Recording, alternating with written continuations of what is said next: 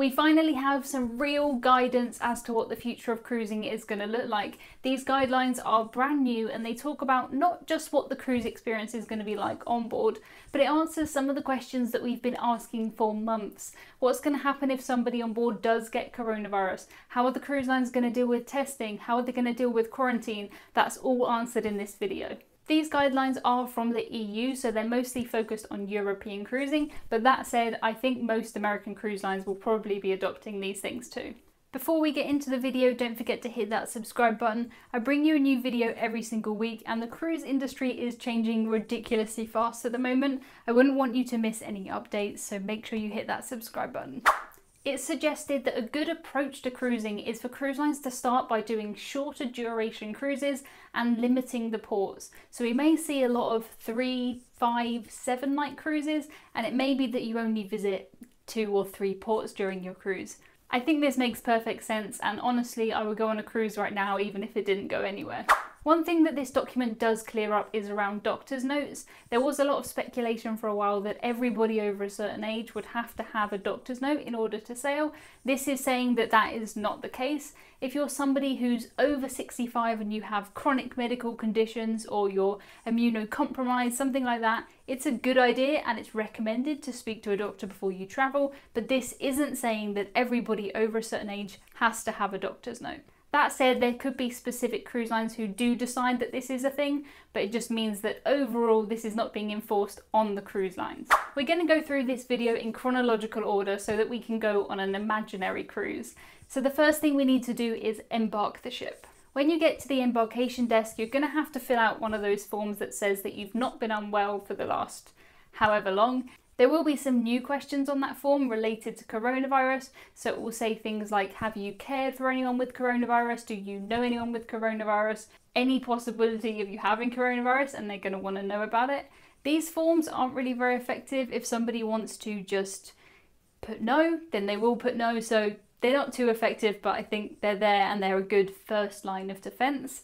The person who's doing that and checking you in isn't going to be medically trained, but they are going to be looking out for things. If you do look like you're physically unwell, they will refer you to the second stage of medical screening. The second stage of medical screening will be done by a medical professional. They may test you for coronavirus, they'll probably do a temperature scan, and at that point they'll decide what to do. If you do have coronavirus or they do suspect that you have coronavirus, they will deny you boarding. If they did deny you boarding onto the cruise, they'd also deny everybody else in your party boarding. The list of things that are possible coronavirus symptoms are very, very long, and they do include things like headaches.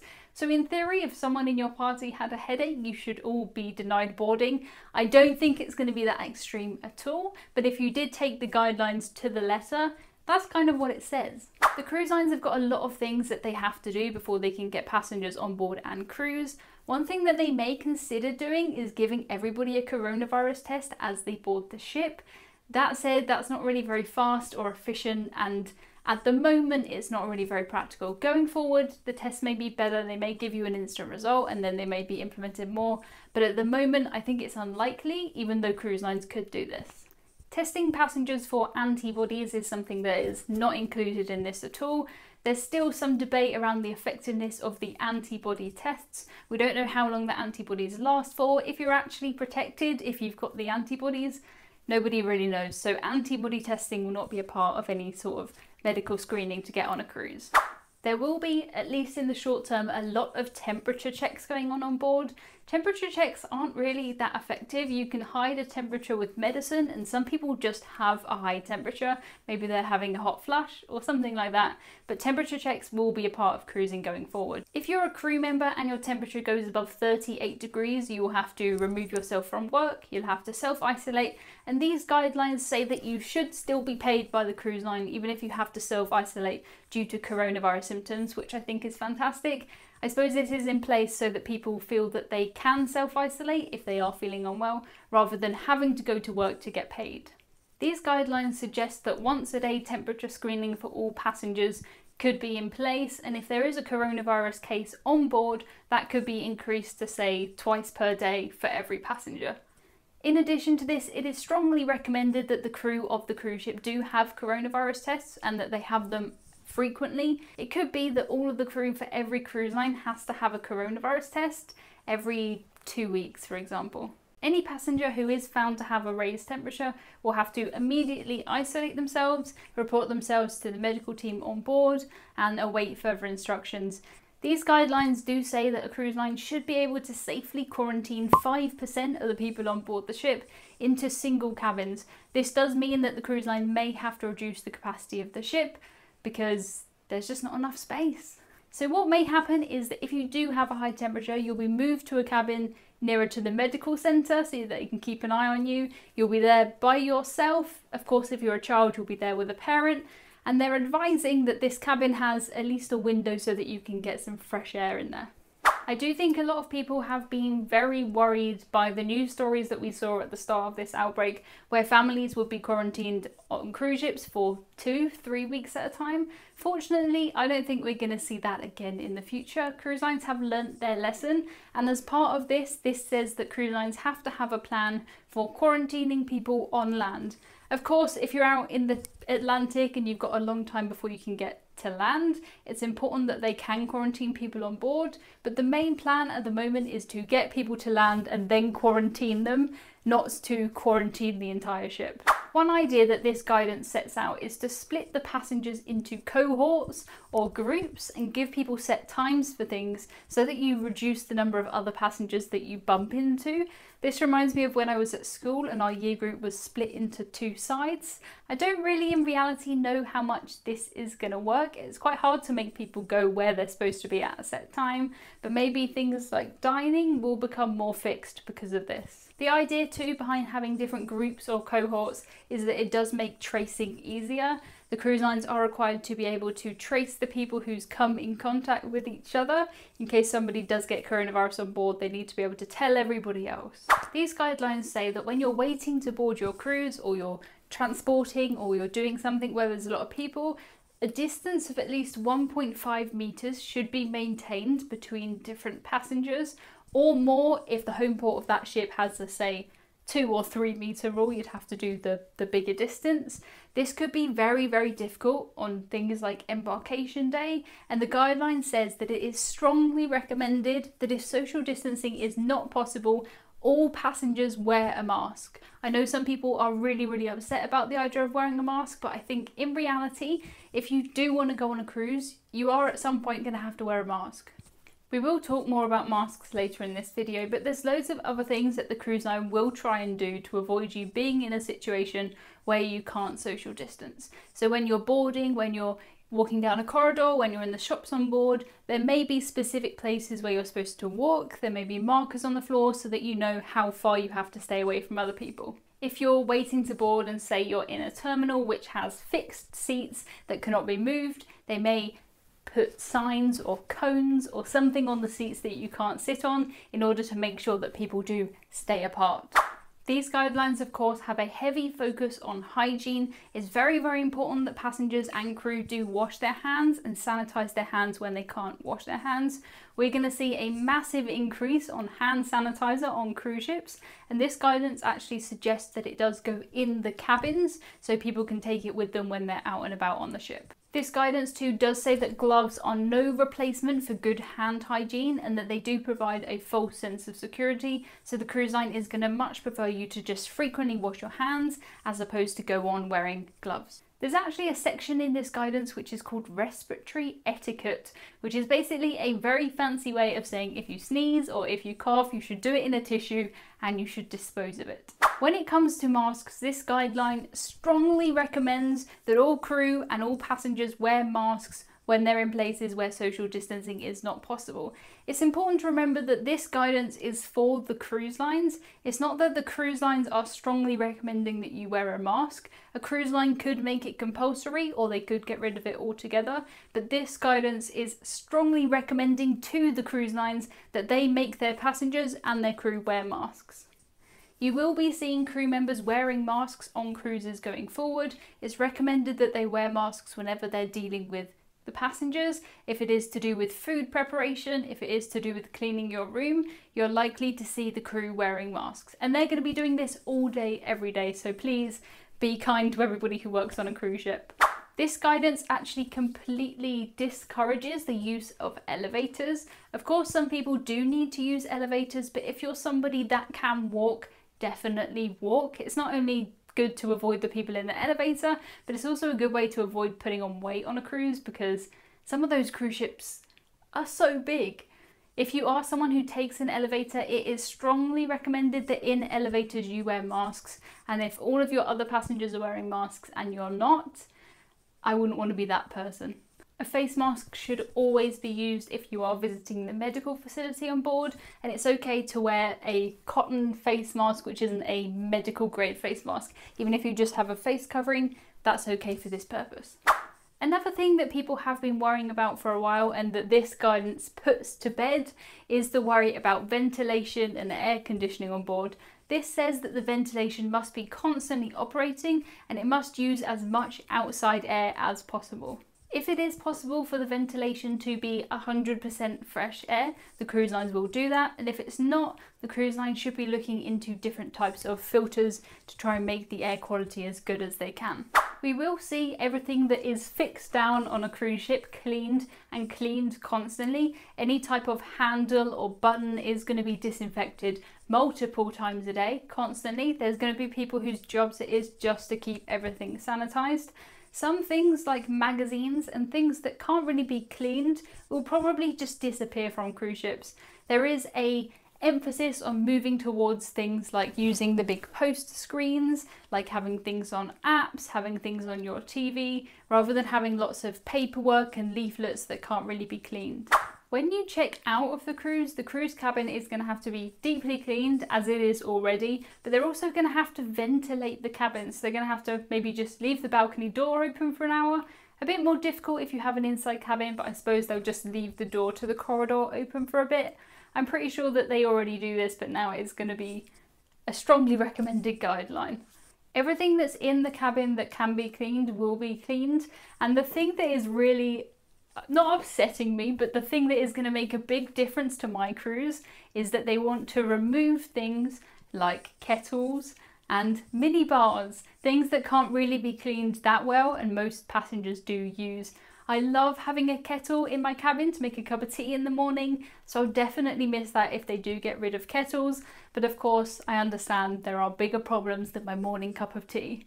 The guidelines do suggest that these things may be available by request, but I'm not sure that I would bother doing that. It also says that they might put covers on the TV remotes and the air conditioning remotes so that you're not actually pressing the buttons and they can be cleaned really easily, which I think I like.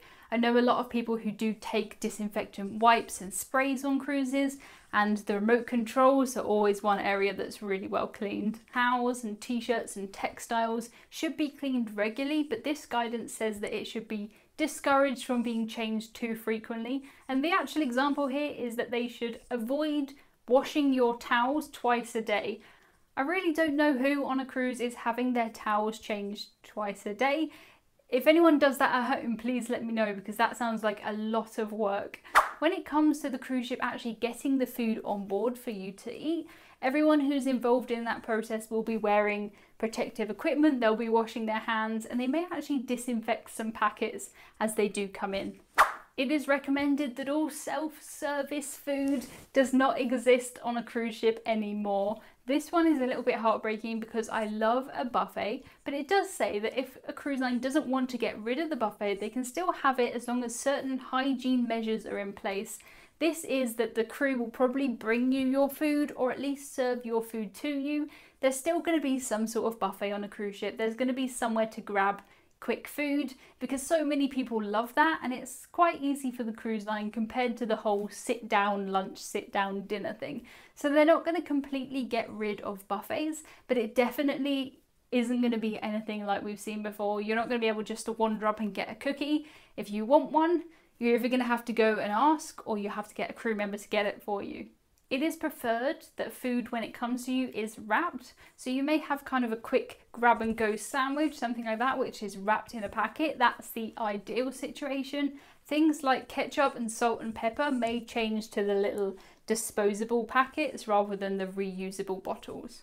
It is a shame to go back to kind of disposable little packets of ketchup and salt and things like that, because most of them are plastic packaging and we were kind of going away from the plastic, and it does feel like this is a step back, but I guess if it has to be done, then it has to be done. One of my favourite bits of guidance from this is that you should only eat on a table with people from your party or from your cabin. I'm not a big fan of table sharing, so to me this is quite a nice thing to know that I'll always be able to get a table for two when I want one. But a lot of people do really love table sharing when they cruise. It's quite a traditional cruising element. So for those people, it is a massive shame that you're probably not going to be able to meet and mingle with new people on a cruise. This does raise a question for me about solo travellers, because a solo traveller is expected to eat by themselves for an entire cruise. That doesn't sound like fun. The actual experience of going to a main dining room may be quite different. They're going to try and keep distance between the passengers, which if you've been on some cruise ships, sometimes the tables are so close together. In order to make sure that everybody can eat and that they can be spread out, the guidelines do suggest that dining hours are extended, but who realistically is going to want to eat at 11 or 12 at night? To be fair, I would probably be the person who would happily eat earlier. I could eat dinner at 4 and that wouldn't even bother me. Be quite happy with that. You can always get more food later. So maybe that's a possibility.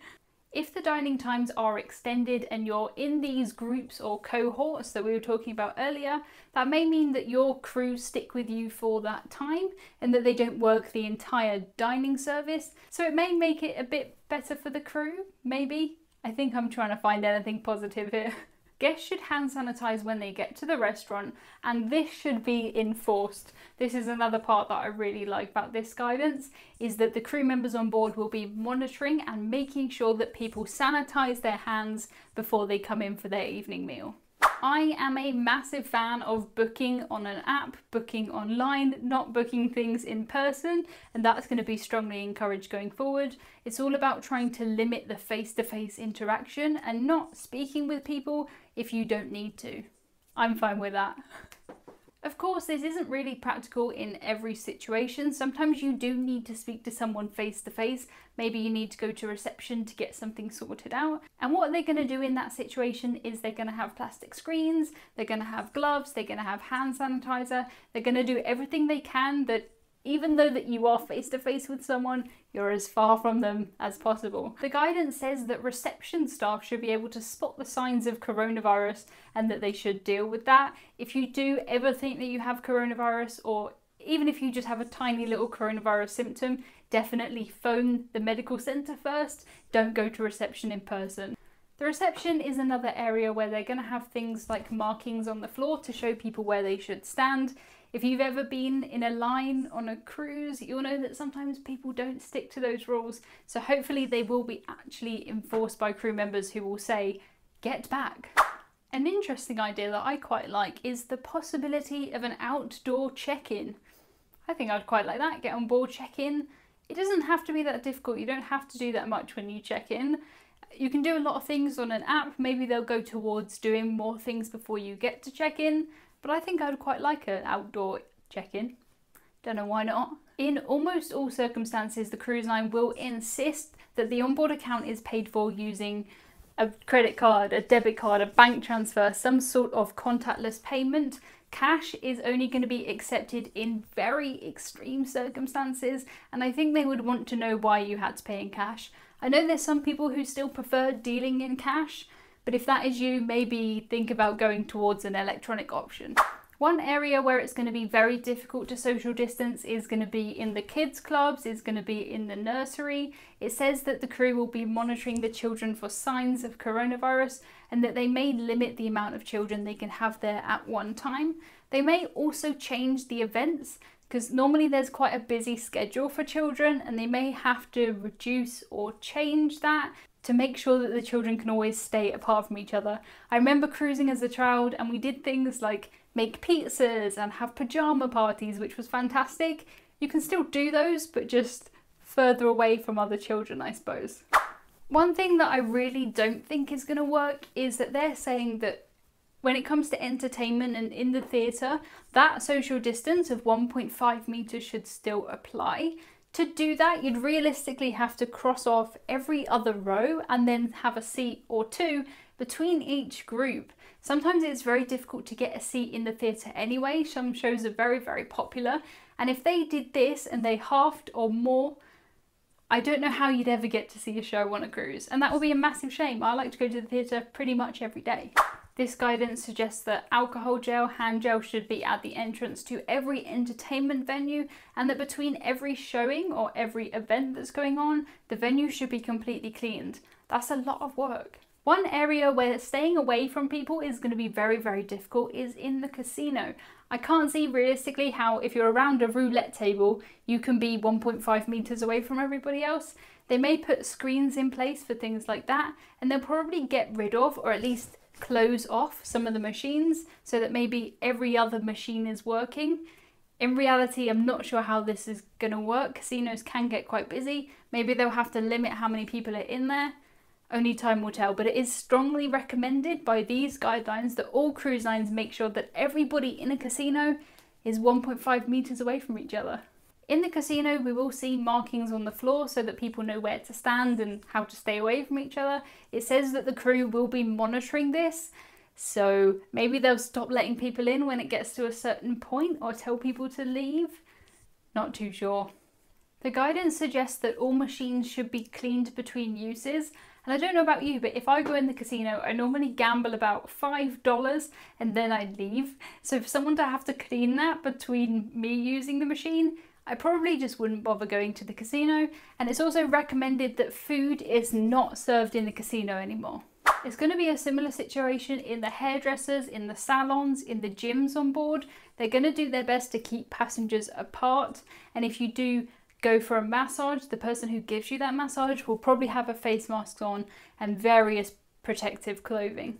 The same sort of thing is happening with the gym. All of the machines should be cleaned between every use, which I think is going to be very, very difficult. And if you do gym classes on board, it's suggested that you're broken down into these little groups. So maybe you would have a gym class group of 20 people and then another 20 later, and you'd have to go to your right class in order just to limit how many people you mix with there. When it comes to swimming pools, it is strongly recommended that you don't use indoor swimming pools. I'm not really too sure. I suppose it's because you're all kind of enclosed and the air circulates around. If you do have an indoor swimming pool which has a roof which can come off, that is okay. They do that on some Viking cruise ships. But in my experience, most cruise ships that have this roof that's supposed to come off, it broke like 10 years ago. Most actually don't open, so you won't be able to use a pool in that situation. It's always been strongly recommended that you have a shower before you go in the pool, but now that's going to be more strongly recommended. And it's also recommended that all of the sun loungers are that distance away, 1.5 meters from others. That's going to make getting a sun lounger even more difficult. And if you've ever been on any cruise in the sunshine, you'll know how difficult it is to get outside space. So we'll see how this works in reality, but to me, I don't know. I really don't know. When it comes to actually sunbathing, if you do find a lounger, it's recommended that you use a towel or a covering that covers the complete seat. If the sun lounger normally has cushions or textiles on it, that won't be there because they can't constantly clean those. Another thing that I do like is that it's not recommended to go in a hot tub with people who aren't from your party or your cabin. It's always weirded me out that you'd want to go in a hot tub with other people anyway. To me, it feels like having a giant weird warm bath with strangers, but now it's guidelines, so now I won't seem strange for not wanting to go in a hot tub with other people. If you can find a space in the main pool, it's going to be one person per 4 meters squared. I have a maths degree and I would really struggle to work out how many people could be in a swimming pool, and certain cruise ships have very small swimming pools where you'd probably only get 1 or 2 people in there.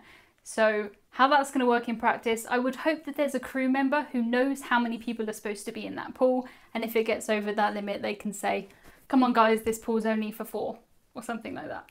If you go on a cruise line that has a business centre or an internet cafe, something like that, we'll probably see those things closing, and using the Wi-Fi on your mobile phone or your tablet on your laptop will be the way to go.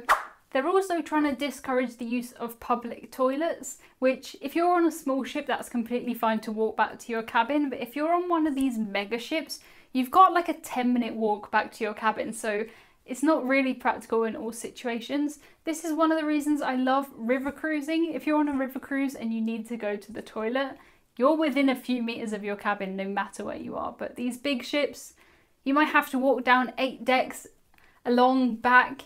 That'll be exhausting. Good for your step count, but exhausting.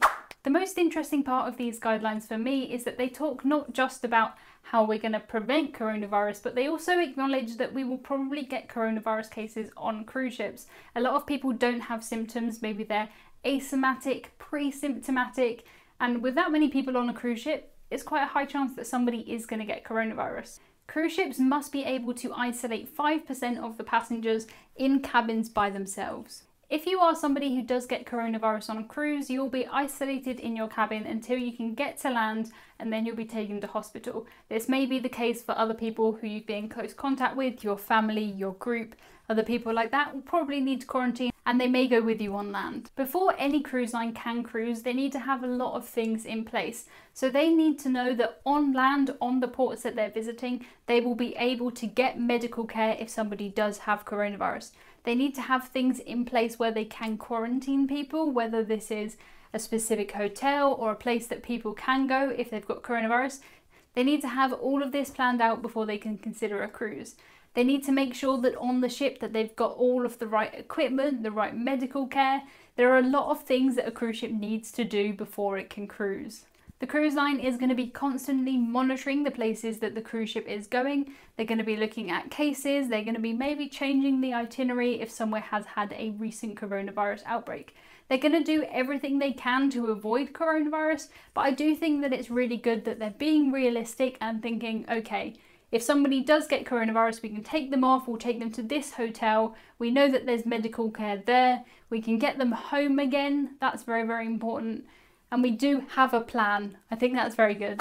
If there are multiple people on a cruise who do have coronavirus, it's very likely that that cruise will be cut short or it will be cancelled. At that point, everybody would be disembarked and they would be flown home. There would already be a plan for this, so they wouldn't just kick you off in the middle of nowhere. The cruise line would look after you. Don't worry about that.